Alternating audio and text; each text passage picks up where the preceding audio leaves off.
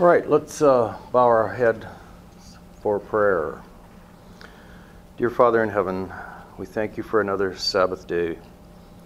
We ask that you'll bring your presence, your Holy Spirit, to enlighten our minds, that we may see more of you and more of your character. Please bless us today in Jesus' name, amen. All right, continuing on with these lecture series. This is now lecture 11. And what we are going to call this is communication. And in any kind of communication, you've got a sender and a receiver. We're not worried about the sender, but we've got to make sure the receiver's all right. So this is going to be somewhat of a medical lecture, health lecture. And we're going to start with some things here. This book was written in 2001, Why God Won't Go Away. And the authors are there, Newberg. And I've taken a few quotes out of this book because I think it makes very clear what we need to look at. And it says here, neurology makes it clear there's no other way for God to get into your head except through the brain's neural pathways. Some of us take that for granted. We think that we understand everything, that this is reality, and in fact, everything we see, everything we perceive is all up in here. This is the reality and what goes on up in here, our brains. So, we're calling the brain your receiver, okay? Whatever the ultimate nature of spiritual experience might be, whether it is in fact a perception or an actual spiritual reality, they're not calling it one or the other, or merely an interpretation of sheer neurological function, all that is meaningful in human spirituality happens in the mind.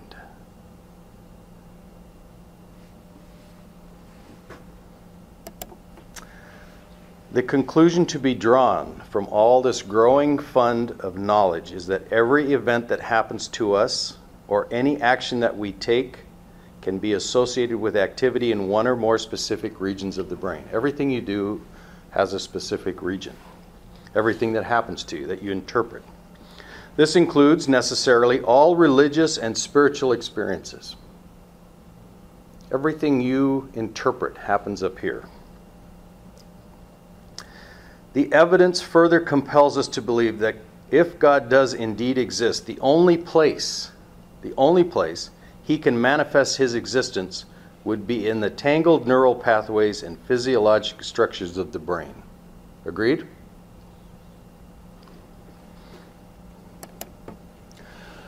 Now, somebody accosted me this week in the operating room and said, "Have you ever heard of this?" So, I'm entitling this slide, Someone Else is Doing Our Work, because I assume most of us are Seventh-day Adventists. I happen to be a third generation. So I'm well steeped in the lore of the beginnings of our church. And what I'm titled this slide is, Somebody Else is Doing Our Work. Any of you heard of the blue zones? There's a website, nice fancy website. On here, they're press releases. They're going to cities in different states, and cities are signing up to do this kind of program. It's called the Blue Zones. This is named the Blue Zones because it's areas on the map where they're circled in blue, where people live very long, have very little disease, and they've identified 5 places where this happens, okay? Here are the 5 blue zones if you want to identify them. Icaria, Greece, Mediterranean. Nicoya, Costa Rica. Okinawa, Japan. Sardinia in Italy. You want to get to the last one? This is an educated audience. I like this. So what are the what are the 9 things these people, they've identified these zones, the people live longer, they have less disease. What have they identified as commonalities in all these things? So here are the 9 identifying factors, okay? These people get some form of exercise. It doesn't necessarily mean you have to run marathons or pump iron, but they are active. Active around the house, move constantly, all of this associated with health. They have a purpose for getting up in the morning. My purpose for getting up is because when my alarm rings, I know I've got to get up because I've got to get somewhere. Which, if you notice people that retire and don't have a purpose for getting up in the morning, what happens to them?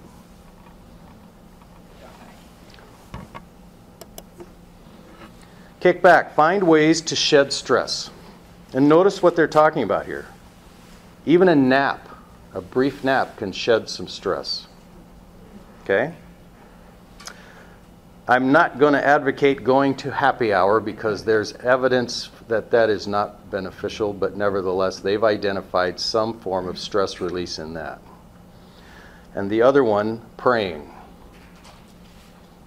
I have to be honest with you, I don't know how anybody can do a job without asking God's presence. I couldn't do mine. Eat less. Stop eating when you're 80% full.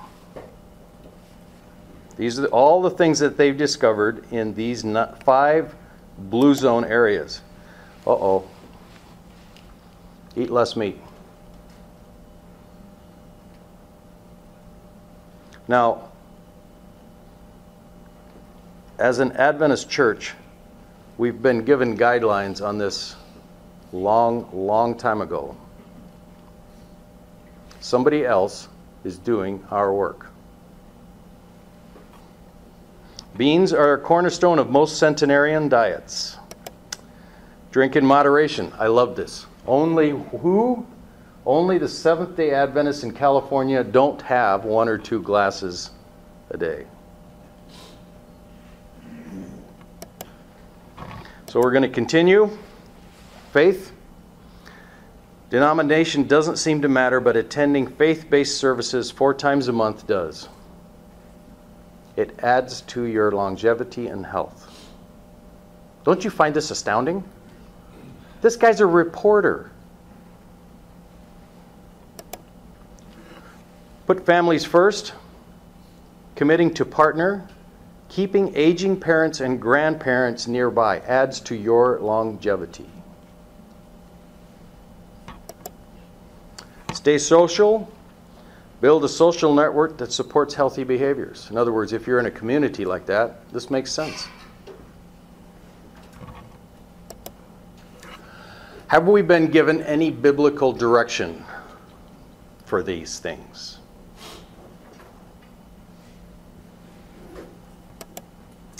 Well, let's start way back in the beginning, okay? In the garden, what were they told to eat? Genesis 1, verse 29. And God said, Behold, I have given you every herb bearing seed, which is on the face of the earth, and every tree in which is the fruit of a tree yielding seed. To you it shall be for meat. Now that doesn't mean flesh. That just means what they eat, food. So the seed and the fruit.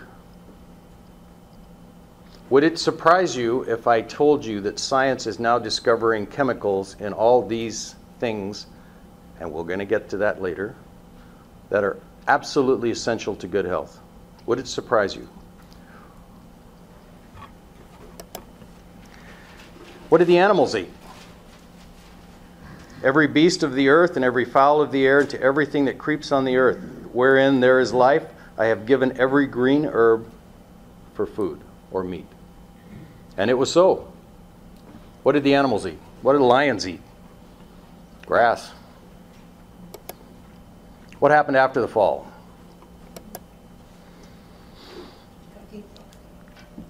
Genesis 3, verse 17. And to Adam he said, Because you have listened to the voice of your wife, and have eaten of the tree which I commanded you, saying, You shall not eat of it. Cursed is the ground for your sake. In sorrow shall you eat of it all the days of your life. So he adds whatever grows in the ground, right? Tubers, roots. We've been over that word cursed. And I think Bob showed you that those are just the natural restrictions that all these mobile genetic elements have done. So what it's telling us here is something happened in the interplay between the growth of fruits, and God had to add something else to complete our diet. Now, one of the essential things in life are bacteria. You would not be here today if it weren't for bacteria in your gut. And plants would not exist if there wasn't a symbiotic relationship between the bacteria and the soil that feed the plant its nutrients, and in exchange the plant gives it certain types of sugars. So something's happened in this whole scenario that now requires God to add some other food that he had not originally intended, vegetables, things that grow in the ground, okay? Thorns and thistles shall it bring forth to you, and you shall eat the herb of the field. So something's hijacked nature, because thorns and thistles were not the part of the original plan. We are looking extensively, except here's the reason we haven't found. I'm going to predict that you'll find at the end of the day, behind thorns and thistles is a mobile genetic element. The reason they haven't studied this is because there's no money in it. What drives research is whether you can produce some form of profitable enterprise after that. To show that thorns and thistles came from mobile genetic elements, aside from Rowe's genetic manipulation, there's not much money in this. So let's look at some data. This is taken from the Bible. Methuselah 969 years, Abraham 175, David's down to 70. In the 1800s, the lifespan for an average individual is 40 years. We've come back slightly.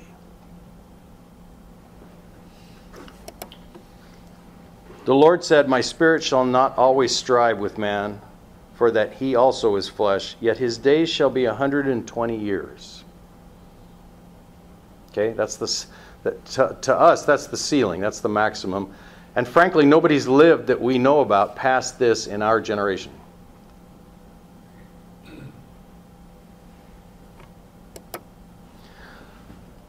Look at this graph.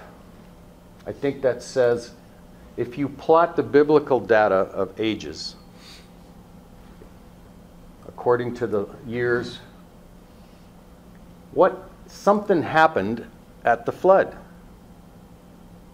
What happened dietarily at the flood? What did God allow people to eat? Meat. Is there any scientific evidence that this will slow your life?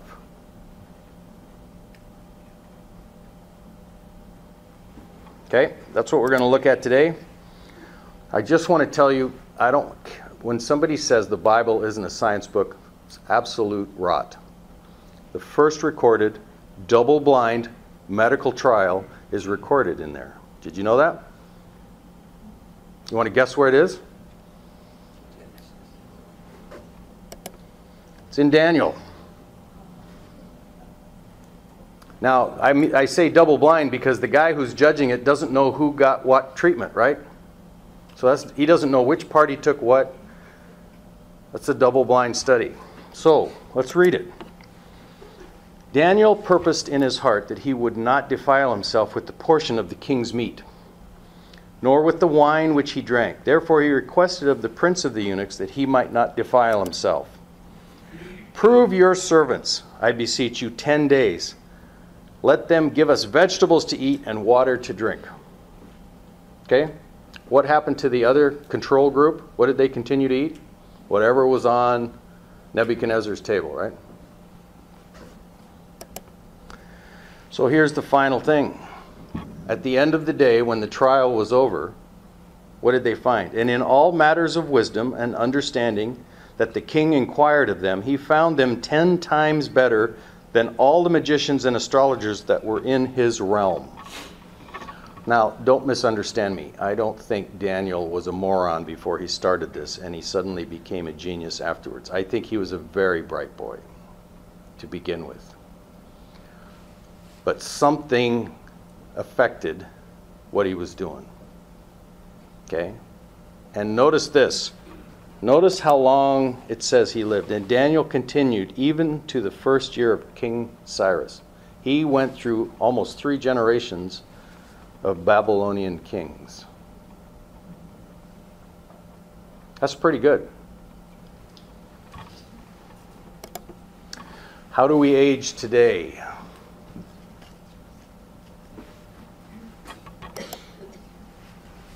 Not well.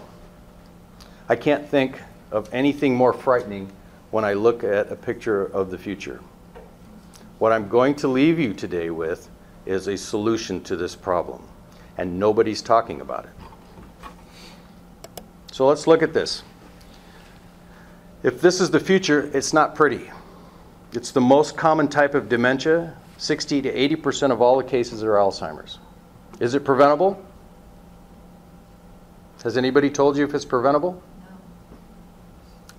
No. Nobody's told you. You'll be glad you came today. Notice this. The criteria and guidelines for diagnosing this have just been revised recently. It's recommended that Alzheimer's disease can be considered as a disease that begins well before the symptoms. Whoops. So by the time you're getting forgetful, you've been caught long time before that.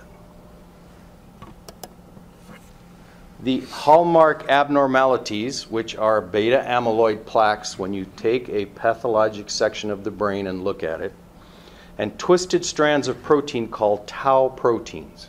Okay? Beta amyloid and tau proteins. Remember these words because when you see them pop up, you're going to know, oh yeah, that means Alzheimer's disease. They're evidence of nerve damage and death, nerve cell death in the brain. Okay? Well, what is it that we can find out about this disease? And please note this. There are detectable levels of biomarkers or signs of this that can be detected before the earliest signs of the disease start.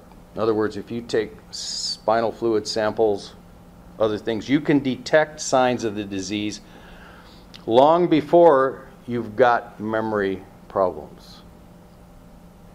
By the time you've started to lose or forget things, you've gone too far.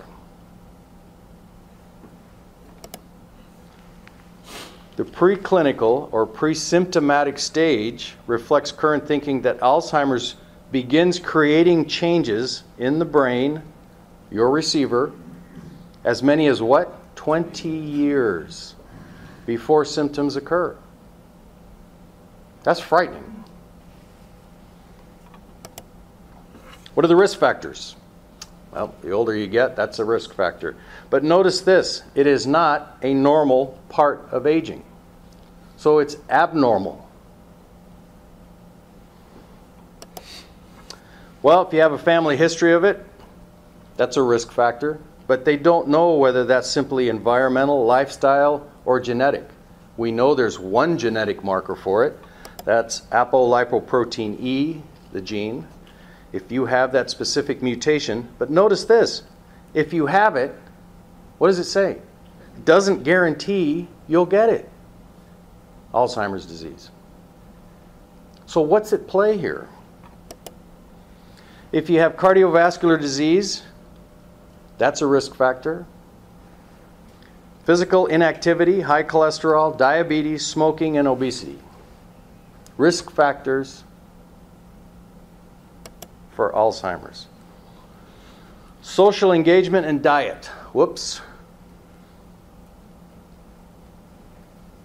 Are you socially interactive? Do you participate in society? What are the things we saw about the people that live long? They have a social network. Their diet's different. Their activity level, they get up, they do things, they're active. We're going to concentrate on that dietary aspect of that in a minute. And here's to all the former football players. You bang that organ around enough, and guess what happens? You're going to suffer.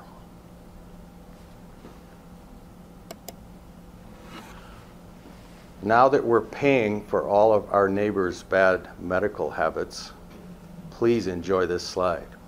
These are the projected number of people above 65 and over that are going to get Alzheimer's disease. The upper limit of the yellow mark is the highest projected. The lower is, so the line indicates the middle. In 2000, 4.5 million. In 40 years, what have we done to that figure? Over doubled it, haven't we? What's going on? Why is it going up? You want to see something more shocking? Between 2000 and 2008, the changes that medical science has elicited in the types of death that people have. Please notice, people that have HIV, the deaths have gone down. Heart disease, down. Breast cancer, down 3%. Prostate cancer, I'm reading backwards for you. Stroke, 20% down. What's happened to Alzheimer's disease? Up 66%. Somehow this has been a massive failure. If we've conquered all these other diseases, what's going on here? To hit closer to home, let's look at the healthcare costs in the state of Ohio. Top line. I want you to notice the third column there, the value of unpaid care. If you're taking care of somebody with Alzheimer's and they were to pay you, or the caregivers for family members, look at that amount. That's a big number. Is that billions? Yes. 8 billion. The state of Ohio paid $345 million to take care of these. Down at the bottom is the totals, $210 billion of unpaid care in the entire United States. Since we're paying for our neighbors' bad health habits now, is this something that should concern us?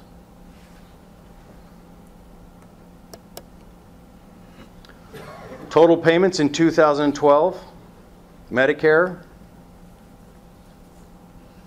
$104.5 billion just to take care of one disease. And it's going to increase. This is not a solvable problem. Is this true?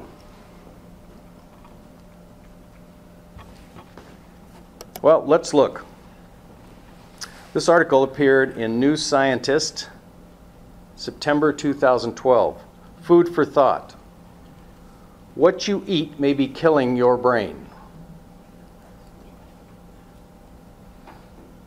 Nice bite out of the chocolate there, isn't it? Inside, the article started off like this. Eat your way to dementia. Is the Western diet poisoning our brains? This is where it started.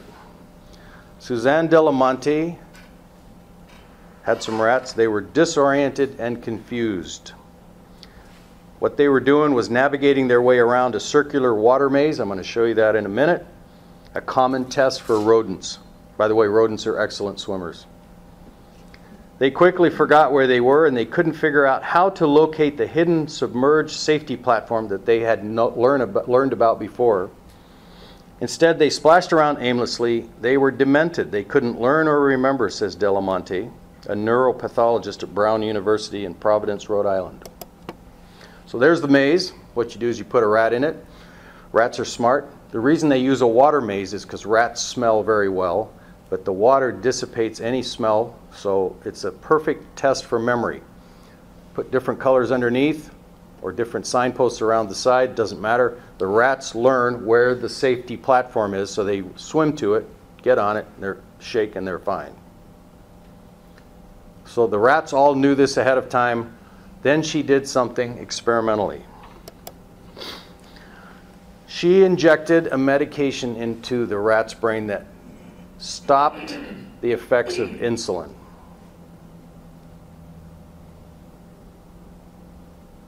Okay?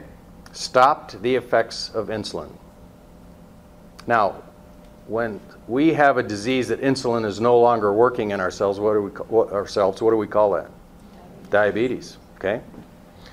So what they did was they couldn't figure out what was going on with these rats, so they sacrificed them, they sectioned their brains and looked at them. A closer look at a rat's brains uncovered devastating damage just by causing the brain not to use insulin. Areas associated with memory were studded with bright pink plaques. Amyloid protein. Like rocks on a climbing wall, while many neurons full to bursting point with a toxic protein, tau proteins, were collapsing and crumbling. As they disintegrated, they lost their shape, their connections with other neurons, teetering on the brink of death. Such changes, everything she saw histologically, pathologically, were hallmarks of Alzheimer's disease.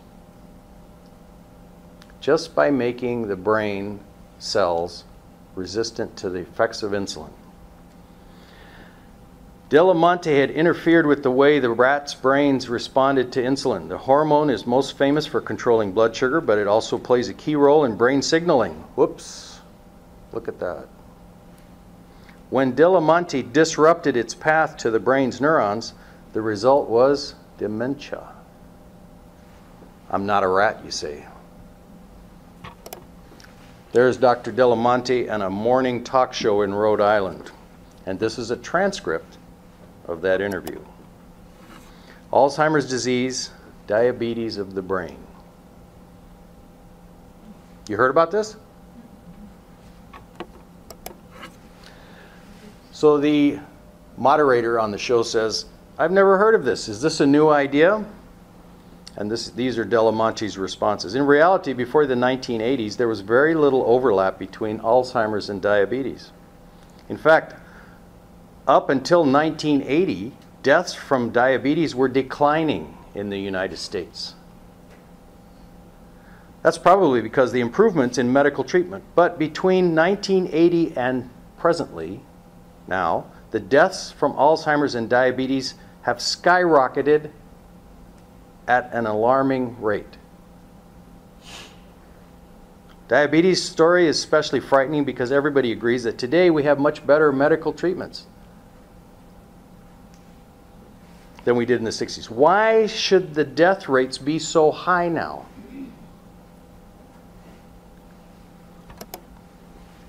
Are people with diabetes more likely to get Alzheimer's? Absolutely. Their risk is doubled at least. Obesity also increases the risk of cognitive impairment, dementia, or mental decline. This doesn't mean that everyone who has diabetes will develop Alzheimer's disease or that people with Alzheimer's have diabetes. The important thing to recognize, there's a considerable overlap between the two. How are these findings reached, says the moderator? Well, we worked on the idea that insulin resistance in the brain was an important cause of disease and injected another drug into the brain to see what would happen. Instead of getting what we were looking for, we found Alzheimer's disease. Very soon after that, I realized that the drug I used was a nitrosamine. A bell went off in my head, and suddenly I understood the problem. All the major diseases related to insulin resistance, which are now epidemic in the United States, could have been caused by low exposures to nitrosamines over a period of years. We'll get to that. How can I reduce my risk? That's where the money is. That's what we want to know now, isn't it? The main message is stop getting exposed. There are small steps and large ones. Protect yourself by looking for sodium nitrite on food labels. Common preservative. Avoid processed foods. Eat organically grown foods. Why is she telling you to eat organically grown foods? What's the difference between mass-produced and organically grown? What type of fertilizer do they use? Nitrates. Exactly. The only advantage nutritionally is that you do not get exposed to these nitrites with organically grown. Push policies to return farming back to local environments to gain control of how food is produced and eliminate requirements for toxic preservatives. I'm going to ask you a question. Does the FDA have your best interest in... We won't go there. Educate children. Provide only healthful food choices. Learn to cook and teach cooking in public schools. Pack a healthy lunch the night before so it's easy to grab and go in the morning. Here's her paper. Nitrosamine exposure exacerbates high-fat diet-mediated type 2 diabetes. Notice everything that it gives you. Non-alcoholic steatohepatitis, fatty liver. That's what the medical name for it is. And neurodegeneration with cognitive impairment. So one of the things that triggers this is these preservatives and fertilizers that are being used. I'm just going to read the bottom summary. Altogether, these raise concerns about the double insult of chronic low levels of nitrosamine exposure and high-fat diet consumption. You put those two together, you got a lethal combination on the brain.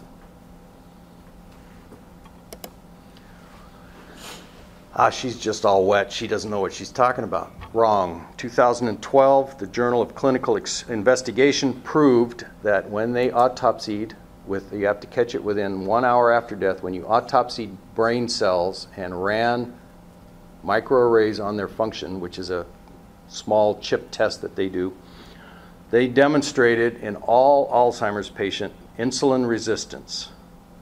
And it's associated with insulin growth factor receptor and insulin receptor itself, and all of them had cognitive decline. The evidence is there.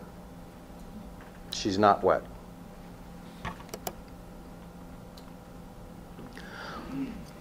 They're arguing with this term, and it's merely semantics. They're saying type 3 diabetes or insulin resistance syndrome, we can't call it insulin resistance or diabetes of the brain, because with diabetes you have high blood sugars. So they're getting into a technical argument here. But if you have type 1 diabetes, you're more likely to have, on occasion, low blood sugar because you've got too much insulin. So the argument is neither here nor there. What the point is, insulin's not working.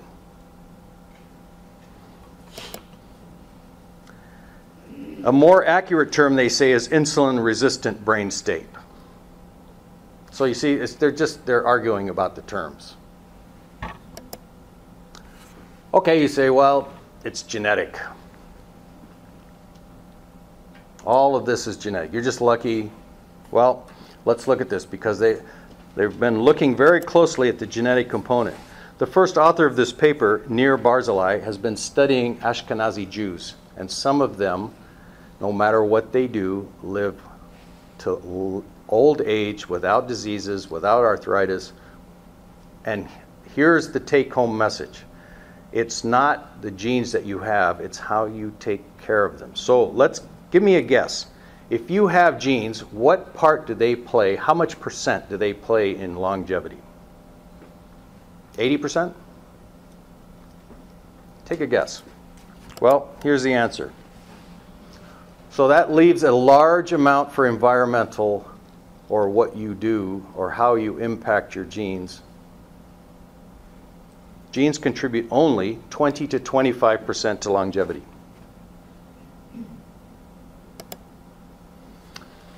Now we're going to get to the money here. This paper came out recently. Some of you have seen it because we talked about it in one of our health lectures. Leucine signaling in the pathogenesis of type 2 diabetes. Why has diabetes been going up and death rates from diabetes increasing? That's the mysterious question. Now, do any of these papers have any indication of what's doing this? They're saying in this paper, leucine signaling. Now, leucine is an amino acid. It's known as an essential amino acid, means you have to have it in order. Your body does not make it. There are 9 that your body does not make. They're called essential. The secret to all of this is most of those are manufactured by bacteria, and that's the take-home point. If you give the bacteria in your gut, or you have the bacteria that make them, and that's a very interesting point. We'll get to that some other time. All right. In every cell is a little nutrient sensor that says build or don't build, which makes sense, right? If you don't have the basic building blocks, you wouldn't embark on building a wall. If you have no bricks, you're not going to build a wall. The cell functions much the same way. It senses how many nutrients are coming in, how many basic building blocks, and says, build, nope, not enough, stay quiet for a while. Okay? Every cell has one of these, and the official name for it is the target of rapamycin complex. That's a fancy term. The reason they know this is because rapamycin, which comes from a bacteria, is an immunosuppressant. We've known this because we've given it to people who have kidney transplants, and their transplants continue to grow. All right? So what they decided to look at is, wow, we found this drug that allows kidney transplants to grow. Let's figure out what it's doing. What they discovered was it was inhibiting this growth nutrient sensor protein that sits in every cell. So what does that have to do with immunosuppressing or allowing you to accept a transplant? We're going to get to that in a minute, but just know this. It's called mTOR. We're just going to abbreviate that to mTOR. That stands for mammalian target of rapamycin complex. It's this complex protein that senses nutrients and says build or not build. Okay? Simple. You got it all? Signaling through the nutrient-sensitive kinase, mammalian target of rapamycin, is activated by amino acids. So if you're going to build proteins, you got to have amino acids because that's what makes up the proteins. This thing decides when you're going to build proteins. And it's triggered, which would make perfect sense, by amino acids, right? Since mTOR signaling positively regulates protein synthesis, ribosome biogenesis, that's just the things that make the proteins, both of which require amino acids, it makes physiologic sense that this mTOR, I'm going to erase the C on that complex and just call it mTOR, is regulated by amino acids. But notice this. Withdrawal of leucine has been shown to be nearly as effective in shutting down mTOR as withdrawal of all amino acids. So one amino acid is exceedingly more powerful than all the others combined. Moreover, the preeminent effect of leucine withdrawal has consistently observed in a variety of cell types. It doesn't matter what cell. If you take leucine away from it, it has the same effect on this nutrient sensor. Okay? Basic outline. Let's look at a diagram. This is a cell. Don't worry about all the fancy stuff here. I'm just going to show you something here. Please follow the arrow. See this? Here's the mTOR complex, right there in the middle. When you get amino acids or leucine, the AA stands for amino acid transport, it comes in here, it gets picked up by other proteins, and it fires up mTOR. Okay? Time to build. We've got the nutrients. Notice also that if you take in glucose and all these other things, they activate mTOR. So glucose is used as energy, amino acids as building blocks for proteins. Great. Give us some glucose, give us some amino acids, let's build.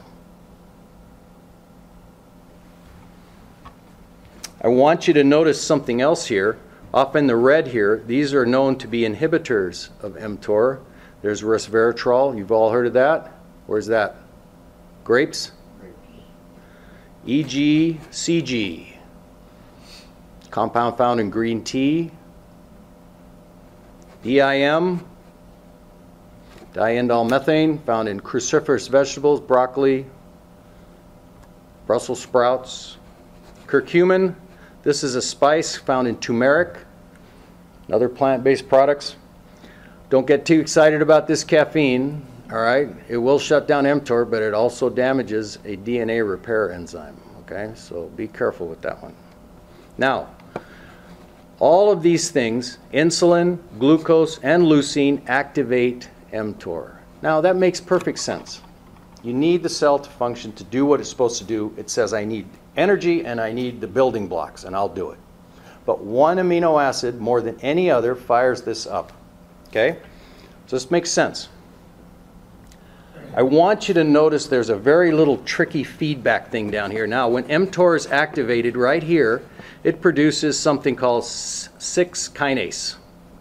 All right? This 6-kinase, if you look up here, see where you see that red line? It blocks the insulin receptor. So it's a form of a feedback. When it says, I've got enough energy, don't bring any more in. Don't stop the effects of insulin, okay? Nice safety mechanism. What is one of the things that the dietitians will tell you if you're a diabetic? What should you eat? High protein, right? Why? Keeps your sugar even, supposedly, right? Well, that makes perfect sense. If you're eating higher protein, then that comes down, activates mTOR. mTOR produces S6. S6 blocks the insulin receptor. What are you really doing to the cell? Yeah, the insulin, but the glucose isn't going in, right? But your sugar stays fine because the insulin isn't working. So when you eat high protein, are you really keeping your sugar better, or are you starving your cell from what it really needs? You see these pathways? It gets better. I'm going to hit this in detail on each one of these specific things here in a minute. But notice this. In this same article, it's talking about leucine, the amino acid, as triggering diabetes.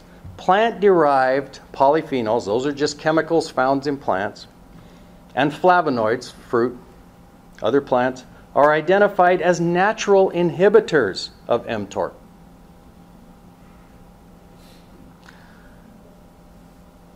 Is this new? This is in Genesis. And exert anti-diabetic and anti-obesity effects. The next underlined part, attenuation or lessening of leucine-mediated mTOR signaling by defining upper limits of the daily intake of leucine-rich animal and dairy proteins may offer a chance to prevent what? What did they just say? In other words, if we set safe upper limits of dairy and meat products, we're going to significantly impact diabetes? Is that what that's saying? Looks like it to me. But it gets better. As well as other epidemic diseases of civilization with increased mTOR signaling, especially cancer, neurodegenerative diseases. Are we causing this by eating these proteins that are triggering something we don't clearly understand?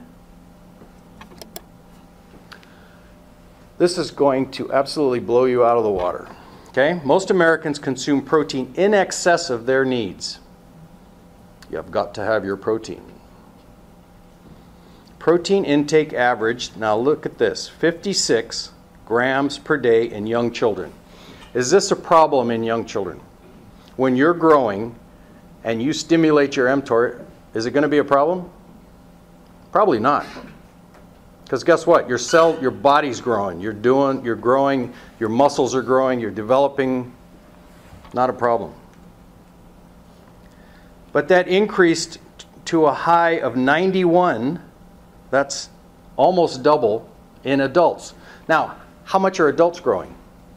How many cells are you adding to your body? How many neurons, how many muscle cells are you adding once you reach adulthood? Net zero. So why are you feeding it fertilizer? But this is where it gets even more shocking. Look at the last one. And it decreased from 91 to 66 in the elderly. Now, 66 is higher than 56, which is in young children. Old people that aren't growing are getting more protein than young children that are growing. And now we've seen what some of these protein constituents do to the cell growth. Are we overeating protein? Let's look.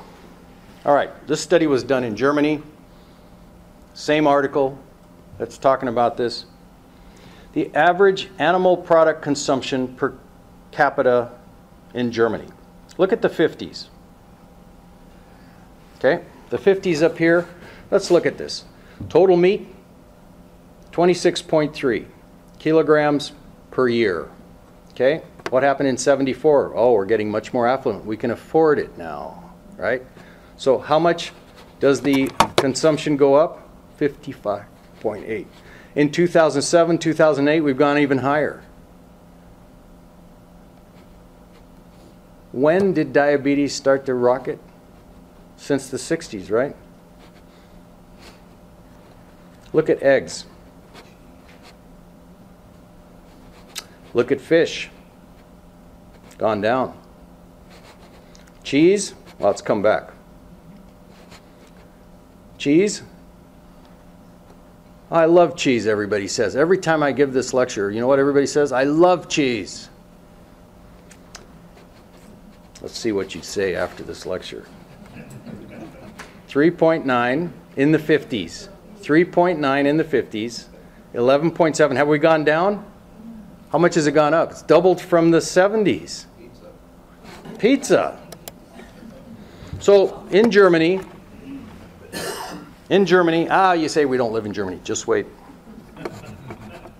Total per capita, total meat consumption per capita, Germany. In the 50s, it was down there in the 20s, mid-20s. See this? 50s, mid-20s. 75, it grew. It seems like we've plateaued up here about 60, right? But from the 50s, it's almost, you can easily say it's more than doubled.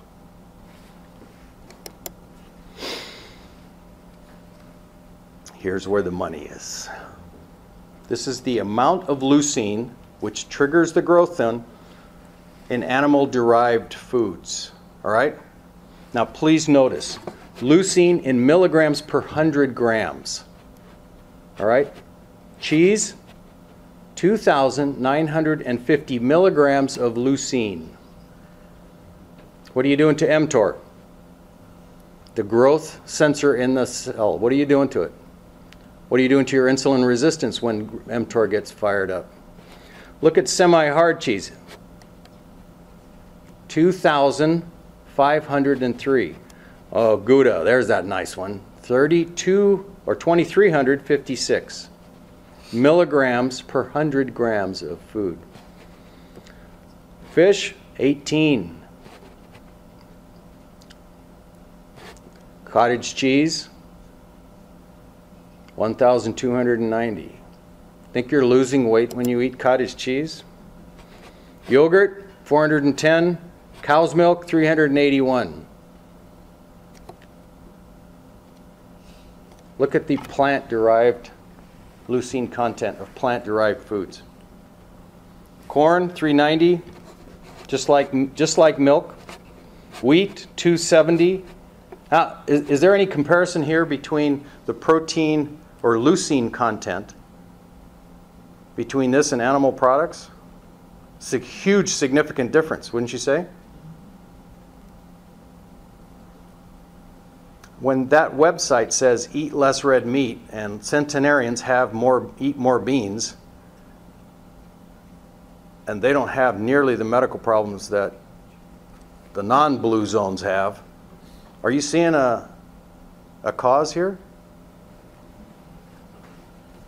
Tomatoes, apples,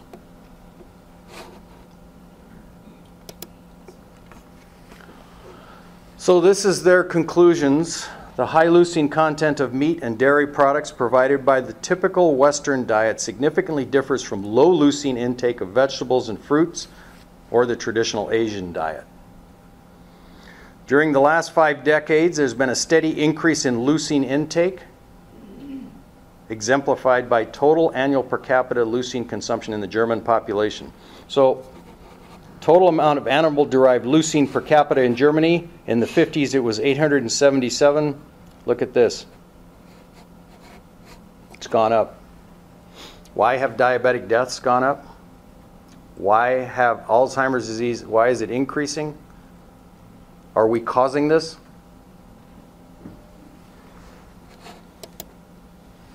Hold your judgment for a little bit. We're going to give you more stuff here. Per capita leucine intake of animals, we've been through this, just showing you again how it's increased in these. I love this slide.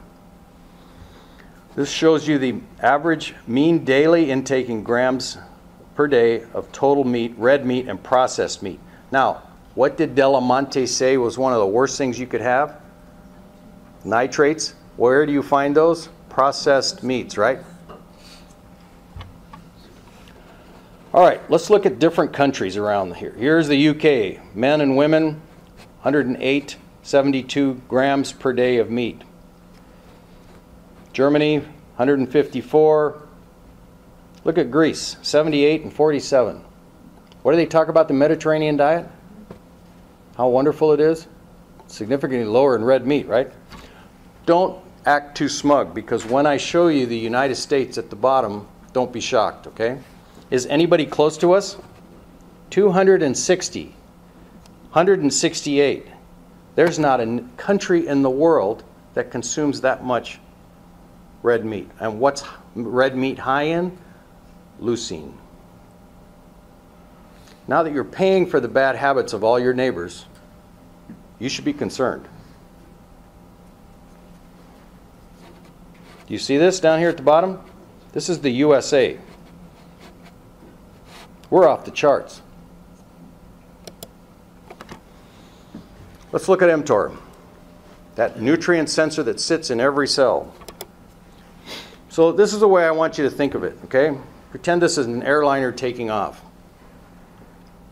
When you're at the end of the runway getting ready to start your flight, what do you hear the engines do?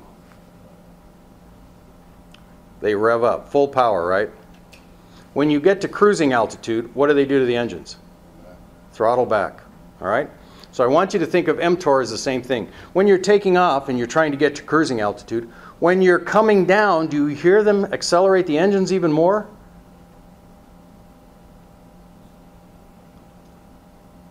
I can tell when flights from the west coast to the east coast, when we've starting to approach Dayton, when we're getting ready into the approach pattern, engines go back even more. I can hear it because we're now coming down. We don't need any more speed. So mTOR is your jet engine, okay? When you're growing, it's fine. Throttle up. Build that body. Fill out that soma. Do whatever. When you get to middle age, or even when you've reached your growth maturity, what should you do then? You need to start throttling back.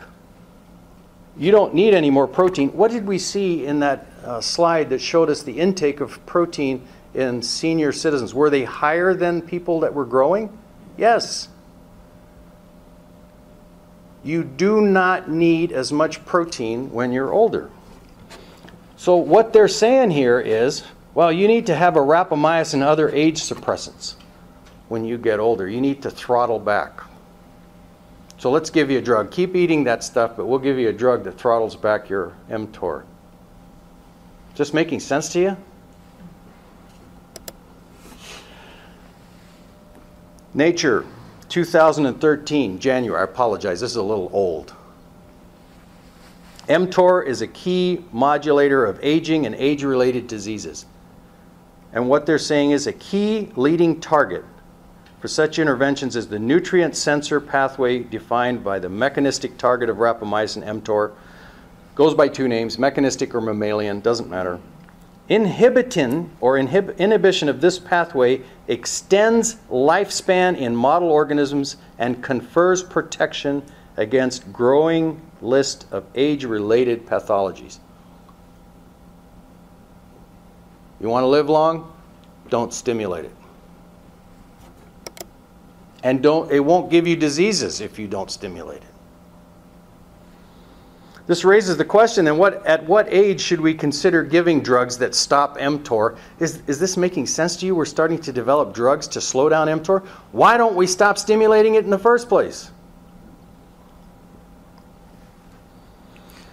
Notice there's talking about cognitive decline. It can be detected as early as 45 years of age in otherwise healthy people. If mTOR inhibition has even modest positive effect in cognitive function, it could improve the quality of life in millions of middle-aged and older adults, decreasing the incidence of disease. Oops. mTOR regulates tau phosphorylation and degradation. Tau protein, tangles, Alzheimer's. This is a paper showing you that it directly affects the formation of these proteins. Okay? Implications for Alzheimer's disease. In summary, we show that increasing mTOR signaling facilitates tau pathology, or the misshaping form of these proteins while reducing mTOR ameliorates tau pathology, makes it better. Don't want Alzheimer's? Don't stimulate mTOR. It's that simple.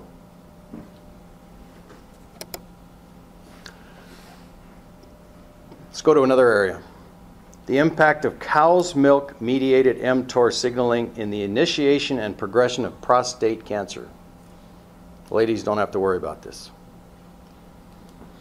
I just want to read the underlined portion here because they make a very strong statement. Epidemiologic evidence points to increased dairy protein consumption as a major dietary risk factor for the development of prostate cancer. But I love my ice cream. Fine. What do you want? mTOR is a master regulator of protein synthesis, lipid synthesis, and autophagy pathways. I'm going to come back to that in a second because that's important. That couple nutrient sensing to cell growth. This review provides evidence that prostate cancer initiation and progression are promoted by cow's milk, not by human milk stimulation of mTOR signaling. Did you hear what they just said? That's, in order for you to make a statement like that, you have got to have the data to back it up. Otherwise, the American Dairy Association attorneys are knocking at your door.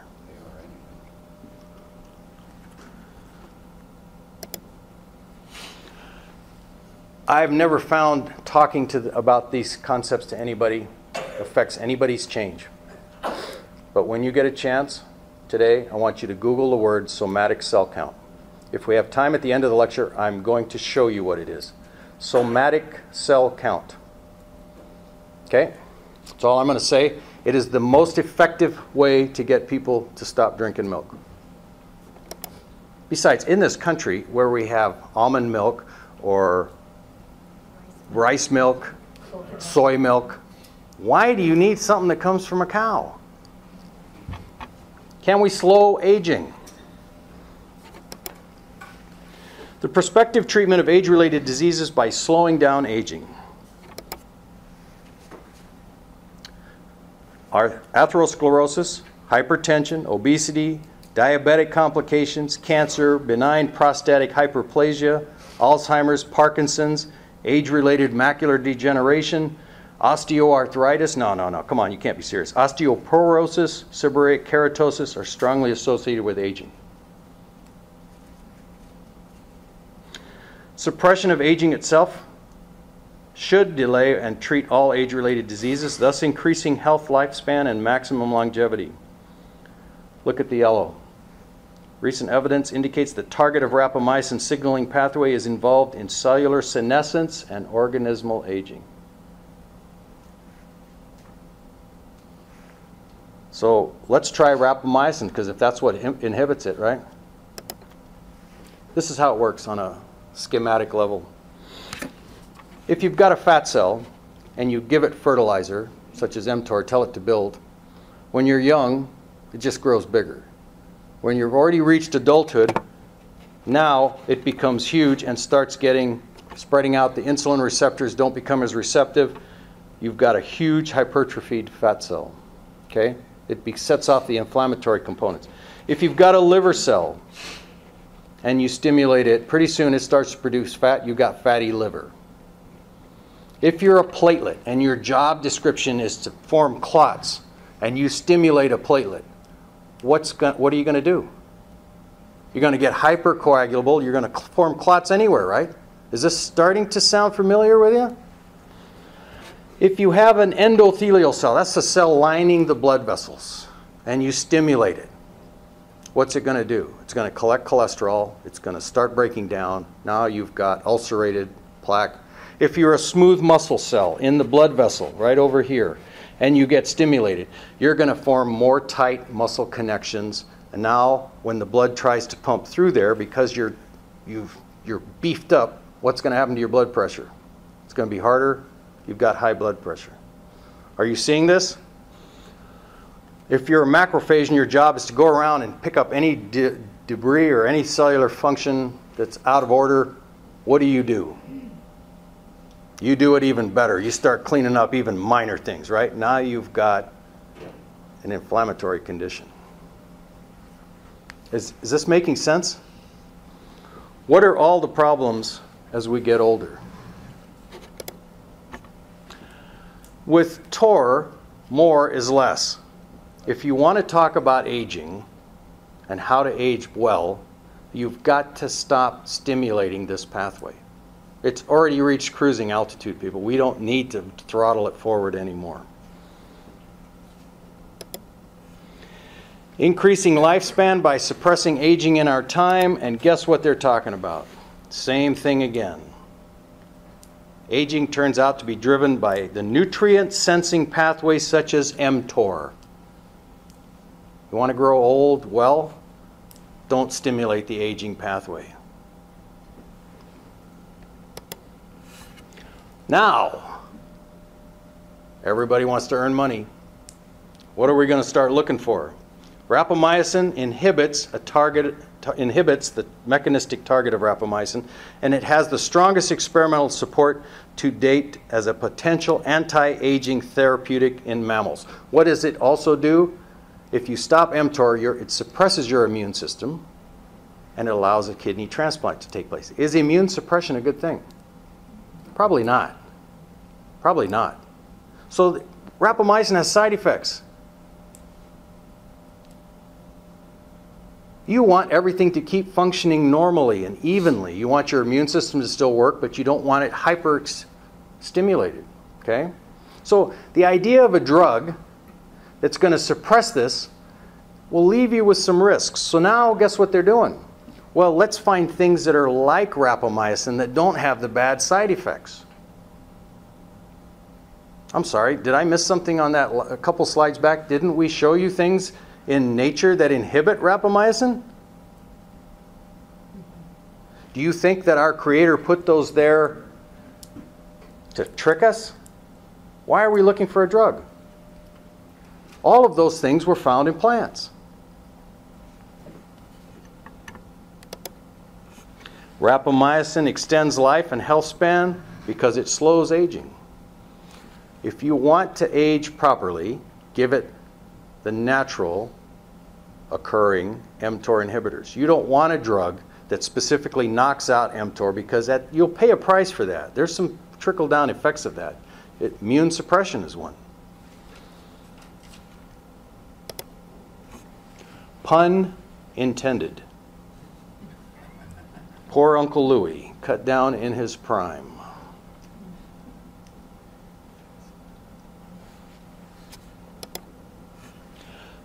Recently, there's been a lot of talk about calorie restriction, okay, as prolonging life. If you take earthworms, if you take any animal and cut down its calories by 1/3, it prolongs life, okay? What they're discovering is, at the end of the day, comes into play? You're simply deaccelerating mTOR, right? What was one of those longevity things that they talked about? When you eat, stop when you're what? 80% full. It gets even better.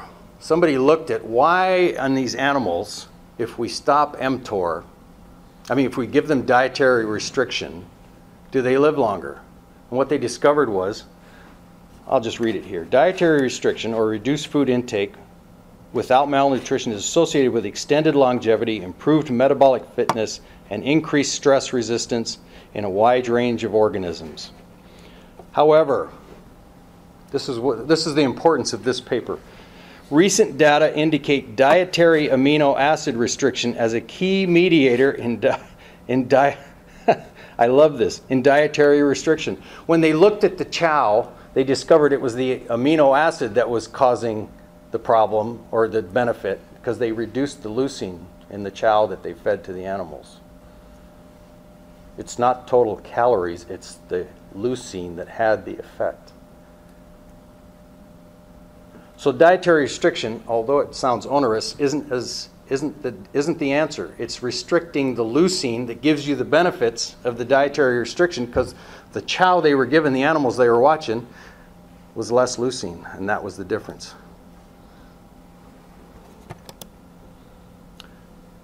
Dietary mTOR inhibitors. Let's get to the money. I've showed you these, resveratrols in grapes, walnuts, EGCG, green tea, cruciferous vegetables, spices like turmeric. Nutrition in aging and disease. Update on biological sciences. What do they say? Consumption of foods, I'm reading the yellow, consumption of foods and nutrients high in polyphenols, those chemicals, I'll show it to you in a minute. In addition to prudent types of diets, high vegetables, fruits, whole grains, fish have been shown to prevent and even reverse the occurrence of neurochemical and behavioral changes occurring with age. Conversely, consuming a typical Western diet associated with increased risk of cognitive decline and dementia. What are flavonoids and all these things that you find in here? That's what they look like. They're found in the color. They're found in the side of the fruit. And there's a variety of species. The problem with making a pill is that you have to chemically alter it to get it to form into one entire species. The magnificent thing about the Creator is He gave us a whole range of species, and if we keep eating that, it affects things we haven't even discovered yet. A very thought-provoking idea. Clever boys, aren't they? I love the way they come up with these. The potential role of plant polyphenols in the treatment of age-related cognitive disorders. Several epidemiologic studies have implied an association between fruits, vegetables, and dementia. Good, bad, indifferent? Closer adherence to a Mediterranean diet was correlated with a lower risk. More fruits, more vegetables, less problems. And it even repairs some of the damage that's been done. We're slow. We are a stubborn and a stiff-necked people. We have had this information for a long time. Canada sees the light. I want to read you an editorial that occurred last September in the Canadian Family Physician Journal. Okay? Family physicians and their patients know our Canadian healthcare system is struggling. Ours is going to too. Expensive medicines, interventions are being devised and used to treat and ameliorate these problems in a reactive way rather than proactive. Why aren't we doing something to stop it? Is what he's asking. All this does is add to the expense and the wait time spiral. There's an easier, less expensive route to better health. Epidemiologic research has demonstrated solid evidence linking the prototypical, look at who they're blaming for it, North American, us, high in sugar, animal fat, animal protein, have linked it to obesity, diabetes, cardiovascular disease, high cholesterol, hypertension, gallstones, Alzheimer's disease, and the development of some cancers. An opposite association occurs with vegetarian or vegan diets. I have a question. One of the purposes of us starting hospitals and things is to spread the good news of Christ by affecting people's health. Why is this coming from Canada? Why is this coming from Canada? This strongly suggests acceptance and promotion of plant-based nutrition can substantially reduce many of our current healthcare concerns and costs. Canada. Putting it simple, plant-based diet is healthier. I don't even know if this guy read Genesis. What is he telling us? Something that we as Adventists have known for many, many years. Rather than continuing to expand the early detection and early intervention model of healthcare, we now use a switch in emphasis to prevent modus operandi. Actually, promotion of healthcare protecting diet is now justifiable. Okay, it's gotten too expensive. Now we have to say, you need to change. Shifting dietary emphasis from animal to plant-based nutrition combined with a reduction in refined sugar intake has the potential to exact wide-reaching public health benefits. Less obesity, less heart disease, less cancer, less diabetes, less Alzheimer's. Food for thought. This is Canada and their basic frontline family practice physicians calling for a change in an editorial in their journal. Does this astound you? Not news.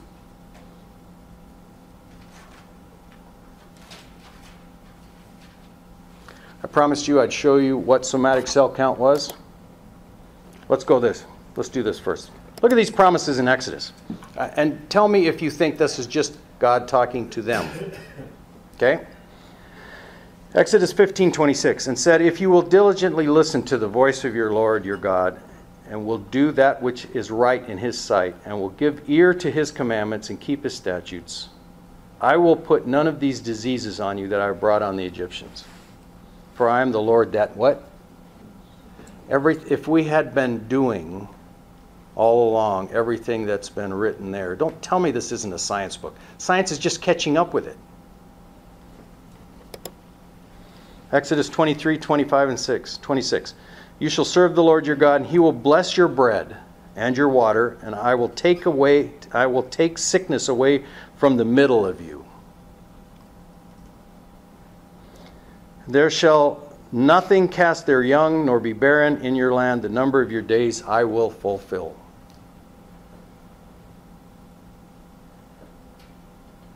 You're not even going to have abortions, spontaneous abortions. Isn't that how you understand it? Cast their young.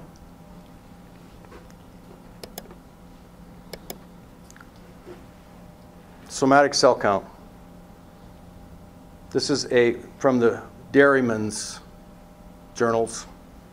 Delegates at the biannual conference of interstate milk shipments yesterday narrowly defeated, good for them, a proposed reduction of the somatic cell count legal limit.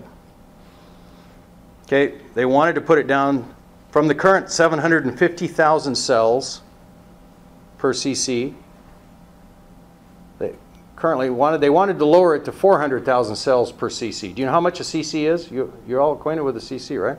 It's just a little bit of a round thing. That's grade A milk. 750,000. What types of cells are we talking about? Not bacteria. Current legal limit, 750, has been in place since 93. Europe has 400,000, and they import some of our. They're saying you got too many high. You want to bring it down. Many in the industry have sought that somatic cell count in the U.S. should be reduced to 400,000 to bring it in line with those in other countries because we export it. But we've successfully defeated it. Somatic cell count. Look it up for yourself. It's the most effective way I've ever known to get anybody to stop this stuff. Somatic cell count is the number of white blood cells per cc mainly neutrophils. Now, white blood cells, when you have a collection of dead white blood cells, what do we, in that medical profession, what do we call it? Pus. You're allowed to drink 750,000 per cc in grade A milk. Don't believe me? Look it up. Is that why milk's white? Now, if I came up here, and I'm not trying to be facetious, if I came up here with a cup of something that came from the operating room and said, how much would I have to pay you to drink it? I couldn't get a number. But what are we doing? We're paying somebody to drink it from a cow. Are you joking? This makes no sense to me. Not to mention mTOR. Please look this up for yourself. It's criminal. If you can have rice or almond or soy, why would you need this? And let's have some dried one. Cheese. Ah, there's a good idea. We'll get some we'll concentrate the leucine and we'll get some dried pus. That sounds great. I'm not trying to be demeaning here, but this makes no sense to me. This stuff is not good for us. Have we heard this before? Sadly, yes. Somebody made a statement years ago, cheese is unfit for human consumption, and we've laughed to scorn. What is it showing? When you see that picture, what do you think of now? Is that an attractive picture?